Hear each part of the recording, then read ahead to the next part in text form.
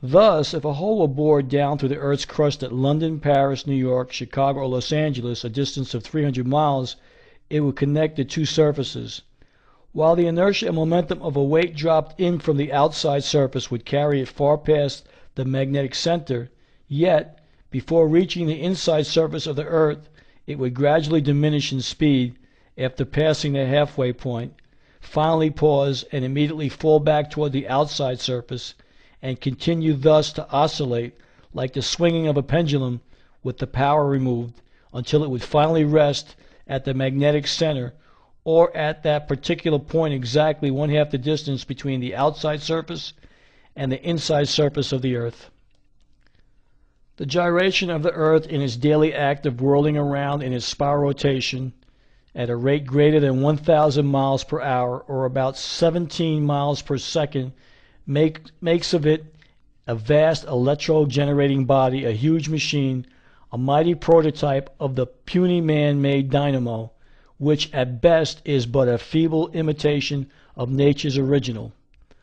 The valley of this inner Atlantic continent, bordering the upper waters of the farthest north, are in season covered with the most magnificent and luxuriant flowers,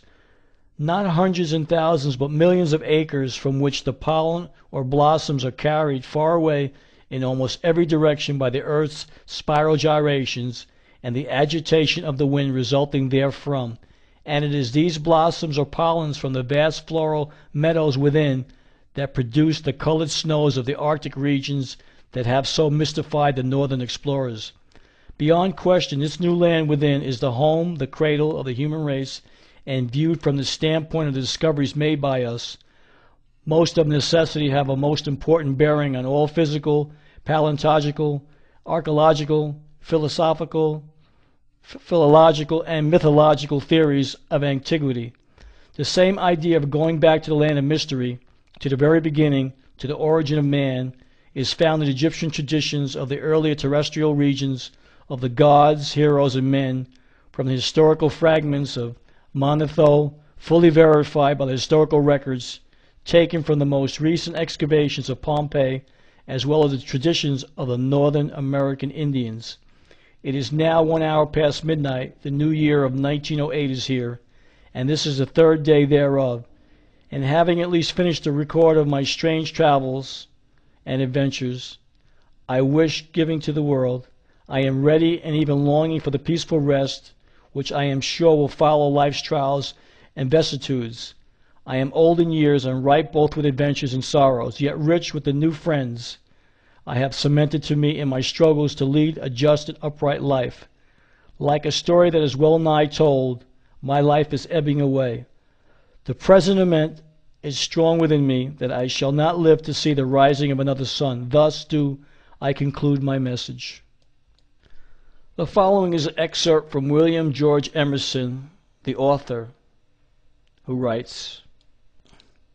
"It is impossible for me to express my opinion as to the value or reliability of the wonderful statements made by Olaf Jansen.